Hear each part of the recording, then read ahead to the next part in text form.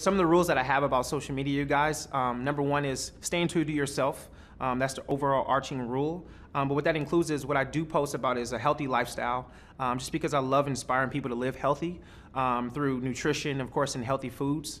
I also post about fitness tips. Like if I go to a fit camp or I'm doing a home workout, because some people don't have a gym, and you can show them inside of your house how you can do push-ups and crunches to live a healthy lifestyle.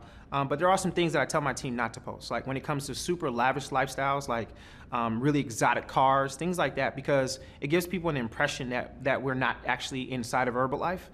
So you can post about, of course, riding your bike, maybe on a mountain or going around with your friends and your family members, but you don't want to post about being in some really expensive car or some really lavish house.